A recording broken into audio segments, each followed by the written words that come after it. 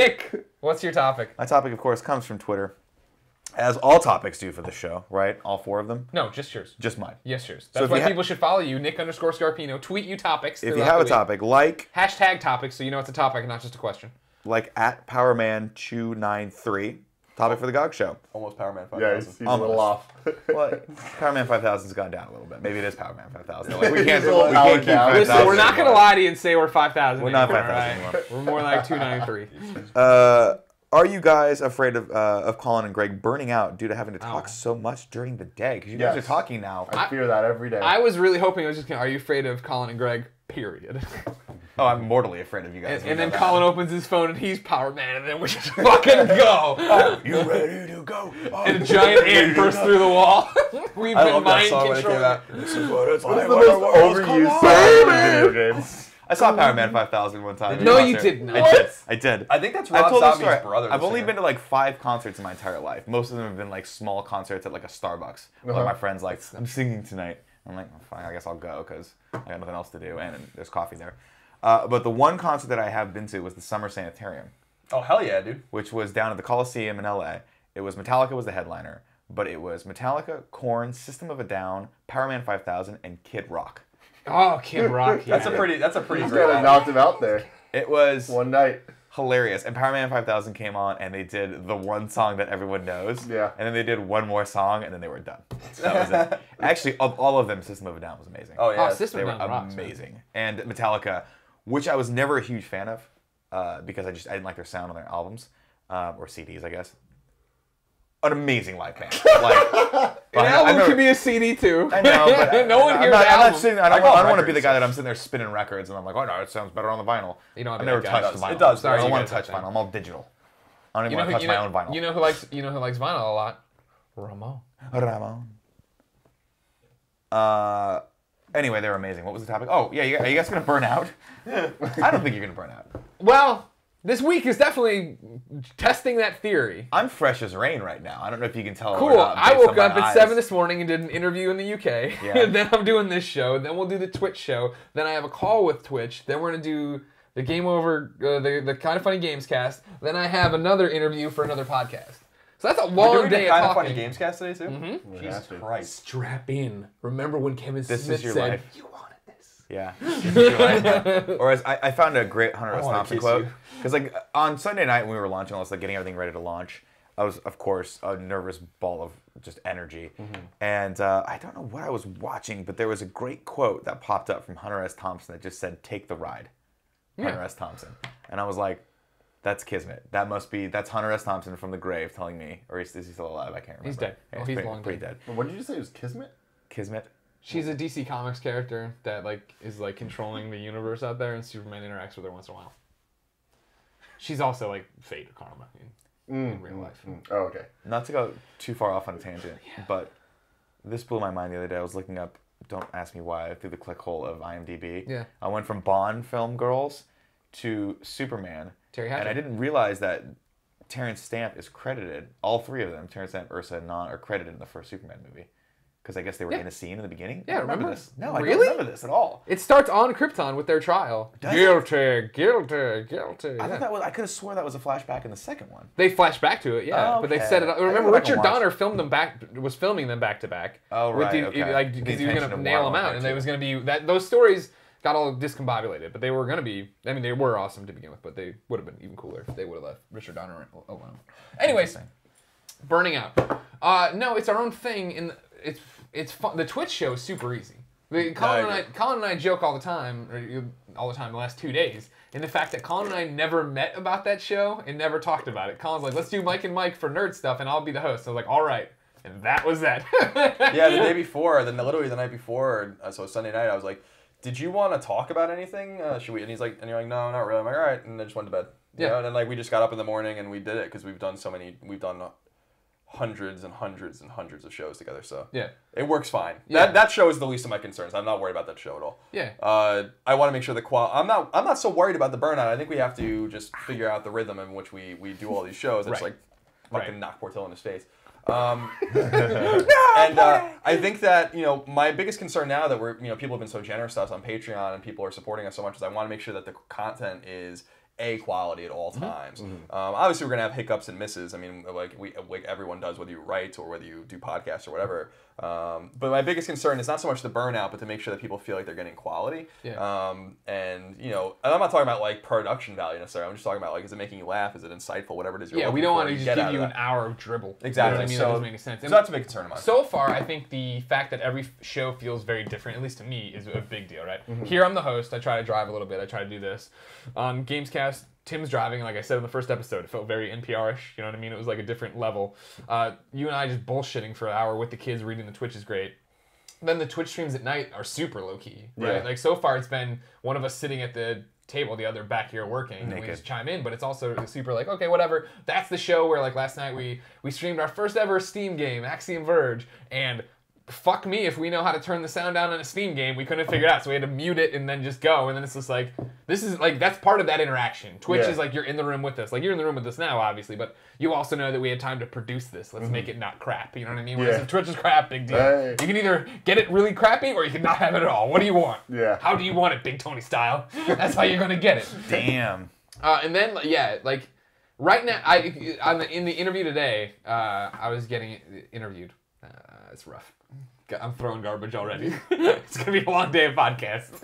But that was a question too of just like what's it like right now on the outside and like what's your new life. I'm like, there's no regular schedule. Like I'm excited for 3 weeks from now when we know what we're doing. It's not a million emails and we keep. When we're getting ready to launch this, we're like, all right, here will be the production timeline on shows, and then that was all out the window as soon as we hit the ground this week because of GameSpot, because of this, because you know what I mean. So like, once we get into a rhythm where we can say, okay, every week this is what it is, I think it'll be a different thing. It'll be more time to breathe. Yeah. But right now, it's wake up and run, which is awesome. It's great. Again, I love it. Yeah, it's been cool. Like yesterday was awesome. Like going to GameSpot, walking in, answering emails while you guys are doing the show.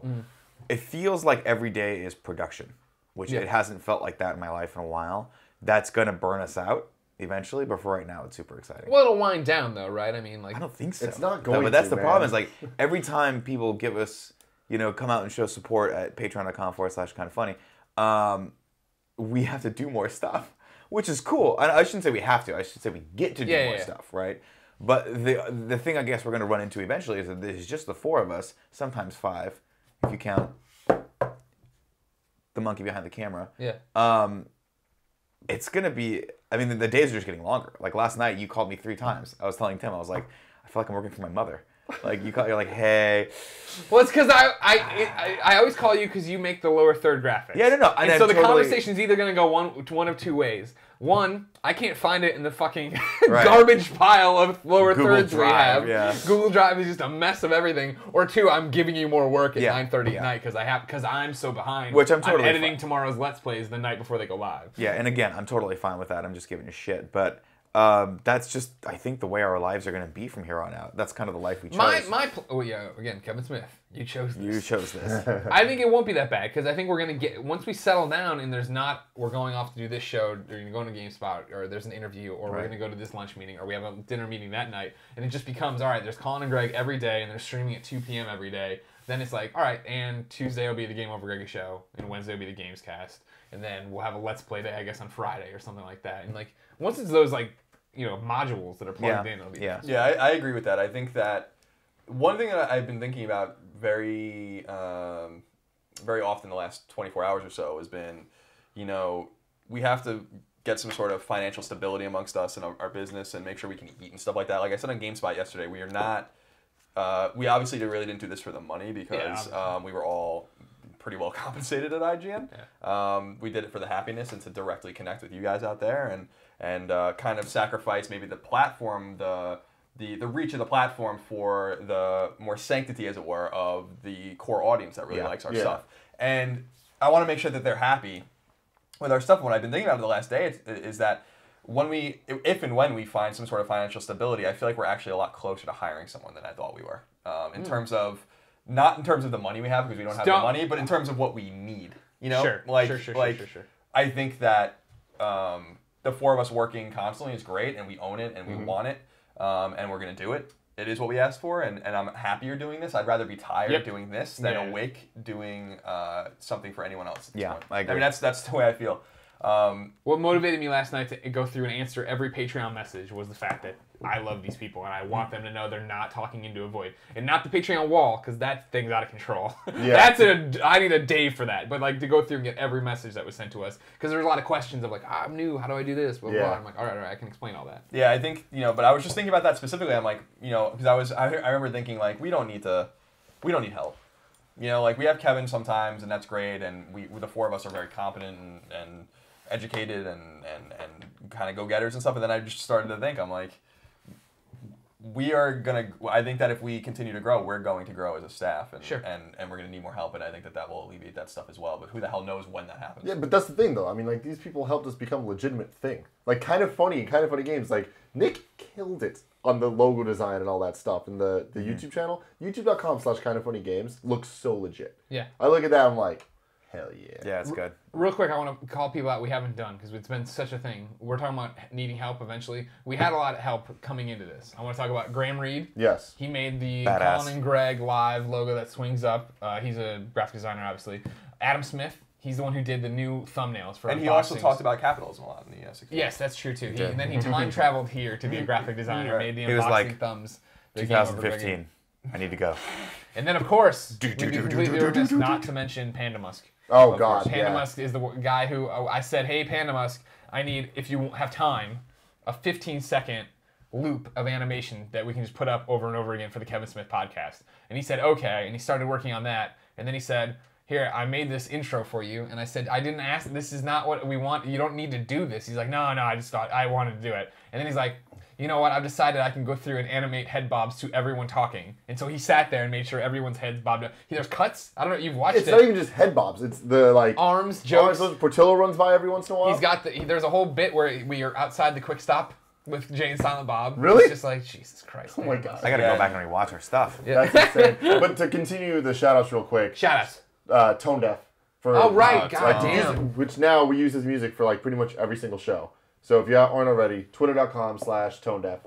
Q5.com. Check out his music for sure. And also, this has been a long time coming, but I don't know how to say it. Rakohus. It's Rakohus. Oh yeah. He's Ralphus the dude. is the bomb. Yeah, he's the dude that made the chiptune intro for Kind of Funny Gamescast. It is super awesome. He made that for us for the GameOverGreggy show months ago, but we never got to use it. He also did the music that's underneath the Patreon videos. Yes. Yes. Yeah, and we're going to be working with this We guy get asked a that lot. question a lot. Who did that music? It's Rakohus.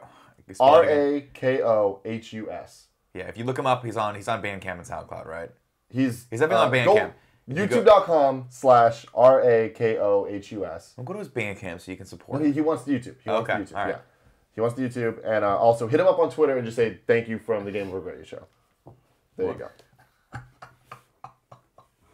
Our lives are so stupid. Tell us why, Greg. You know how we don't have it yet, but a timeline shifted for a project we submitted for, that one with the thing and the spray. Oh, yeah. All right, cool. It would be due by like Tuesday, like the live link. Oh. The live link? Yeah. So that would be fun if that happens. So we'll talk about that in a little bit. Well, I guess we're working over the weekend. Yeah, we'll see how that goes. We also left off Cher Stewart. That was the other one. Yes, Cher, thank you so much. Redesigning kindoffunny.com. If it isn't fixed and looks awesome by the time you hear this, then you can go tell Cher to go straight to hell. No, do not do that. I'm kidding around. Here's how awesome Cher is. We've given her Zero direction. Zero direction. Not only that, but I talked to her a combined 1 minute. Yeah. I think the other day I was like, hey, Cher, it's Nick. Glad to talk to you for the first time. Listen, this, and this. Okay, bye. And she was like, all right, I guess I'll do what I need to do. Same thing with Graham Reed.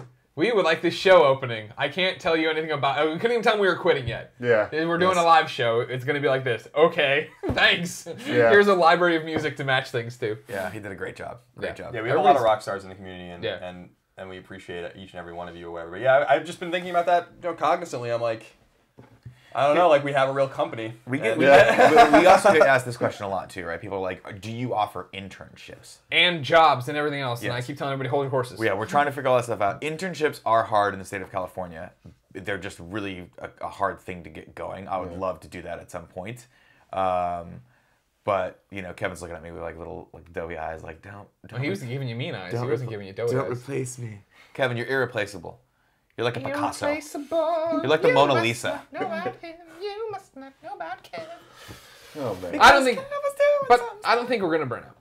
Talking for sure. The workload is crazy right now. I think that'll temper off easy because we need to start now that we know what we're doing, or when we start to know what we're doing, what a normal day like, it'll be easier to shift. I was talking to you guys today. I need help with Patreon, right? Yeah. And that's easy. We can just trade off nights, messages, or now that when we're doing Colin and Greg live, you can go and talk to the wall or whatever. And the other thing that I've been thinking about too is that my, maybe not always, but my weekends are going to be sacred now, because like we're working so hard during the week. And, sure. You work. Maybe not this week. We're definitely gonna work this week. But we work so hard Monday, Tuesday, Wednesday, Thursday, Friday, and then you kind of have your downtime, whatever. So you go real hard for 5 days, like a normal person does, and then you break for 2 days, and so I'm fine with that. I'll be fascinated to see if that's the case. I'm going hard. My gut tells me that there are just gonna be days where we don't have to work, and then days where we work, and those literally on Saturday when we were prepping everything, I thought it was Monday. Yeah. I was convinced. Like it was a day of the week, and my wife's like, I'm like, do you have any clients you have today? Because my wife has, teaches Pilates, and she was like, what are you talking about? And I'm like, what do you have? Like, are they all not back from break yet? She's like, it's Saturday. Yeah. And I'm like, holy shit! And that's just production. Yeah. Like when you're shooting movies or TV or film or you're awesome internet superstars like we are now. Hey, you just work when you got to work. Yeah. Like last night I had an hour to watch The Living Daylights, and I was like, this is the most enjoyable thing because I've earned this. Yeah. Like they said at the end of Private Ryan, earned this, Greg. I don't remember that part. He's dying. He's like, earn What's this. he handing him? Is I it the Purple Heart? I don't know. His hand's dying. I don't know. The rest of him's dead. It's all it's moving is his that hand. last He's thing. trying to write earn this, but he can't. You want to know an interesting fact about the Purple Heart? Yeah. Of course. I'm going to give you an interesting fact about Purple Heart. In the fall of 1945, we were scheduled to invade Japan. It was called Operation Downfall, and we obviously didn't do that because of we dropped the bombs and they surrendered. In anticipation of what they assumed would be about 1 million American soldiers dying in the first year of the war in Japan, they made 500,000 Purple Hearts. And the Purple Hearts that are used today for Afghanistan and Iraq are still those Purple Hearts, because we never invaded them, so we had too many of them. So all of the guys in Korea that got injured, all the guys in Vietnam that got injured, all the guys in Iraq that got injured, all the guys in Afghanistan that got injured, all used the Purple Hearts that were supposed to be for the invasion of Japan. That's crazy. That is insane. And there's your history factoid of the day. Bam. Bum, bum, ba, ba. Nope, that's not the right. The failure Price is Right song. That was really good one. I wanted something better. Wow. Apparently, I'm tired too. I'm sorry. Yeah, it happens. It's going around. My bad. I don't think you have to worry about us burning out. I think we'll continue to expand, grow, shift the responsibilities. We'll be all right. And we're also having the time of our lives. Yeah, exactly. Amazing. Yeah, this has been fun. So thank you for your support. Yeah, no complaints at all. Yeah, for yeah, sure. of course.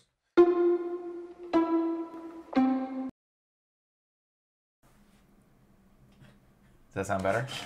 Oh, I see what you did. Hey! I thought you were actually going to do something. Let's Not actually just pause be for a a second. jerk. Let me try something real quick. You just let it run. We can cut this out or Yeah. leave it in. What do we care? Yeah. That's very true. That's how we fix it on the go. I'm gonna